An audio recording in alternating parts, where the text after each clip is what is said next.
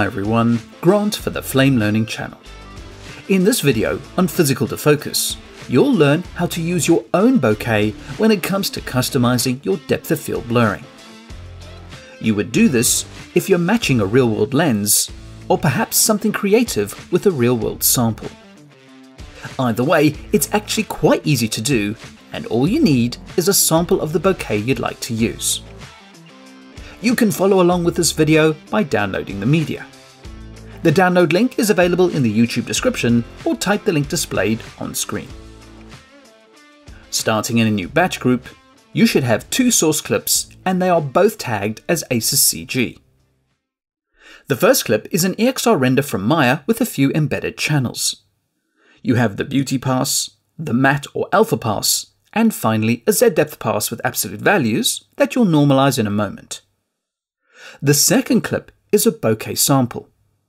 This sample was extracted from a real-world lens, and you can use this to extend your bokeh options beyond the included procedural controls. As a tip, if you want to extract a bokeh off a lens, I suggest shooting a light against a dark background. All you need is one good frame with the bokeh, and you can use the paint tools in Flame to refine your sample. There is also nothing to stop you from taking an existing shot and painting out the bokeh and reapplying the bokeh to the same shot to enhance it more. So there is loads of potential here. Now lastly, before we get started, a very important point to note is the resolution of your bokeh sample. Typically, the bokeh resulting in a blurred shot is not very big. So a small bokeh kernel should be sufficient to create a pleasing result. You also need to consider the processing time for the convolution. The bigger the sample, the longer the processing time.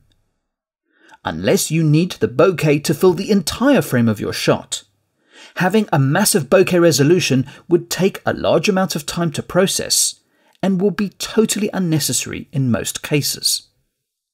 The general rule is to keep your bokeh sample small for the best performance in the least amount of time. The supplied bokeh sample is 300 by 300, and this should be more than enough. Now let's set up Physical Defocus, and then you'll use the bokeh sample. In Batch, use either the Matchbox node or the Matchbox tab, and load Physical Defocus as a node.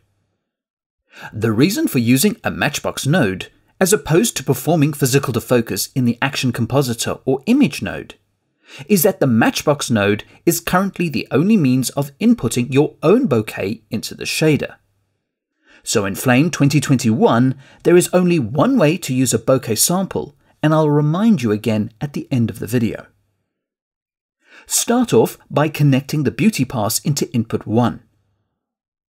Next, connect the Z depth pass into input 2. If you want to use a matte, you would connect it to input 3. Now go to the result of Physical Defocus, and let's quickly normalize the Z depth channel. I'm not going to cover this in great detail, as you have already gone through this in the previous videos.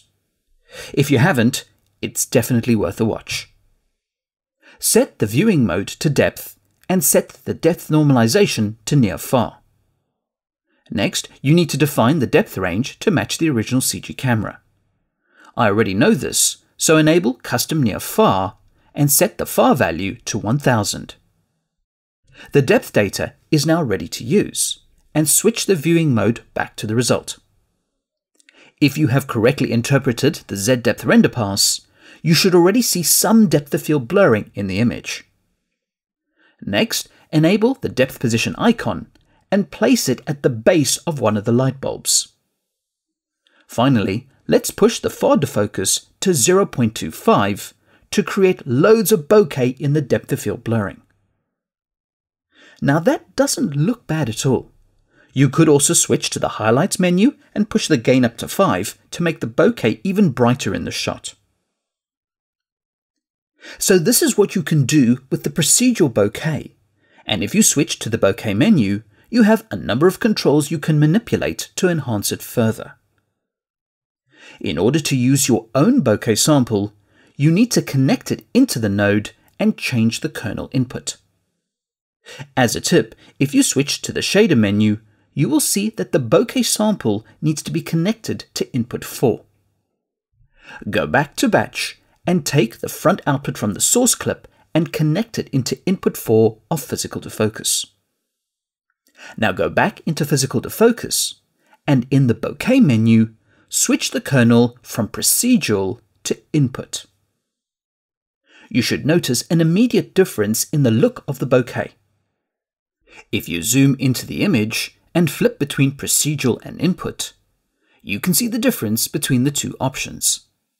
Obviously, the procedural controls will grey out, but you can still work directly on the bokeh sample if you wish to change it or enhance it further.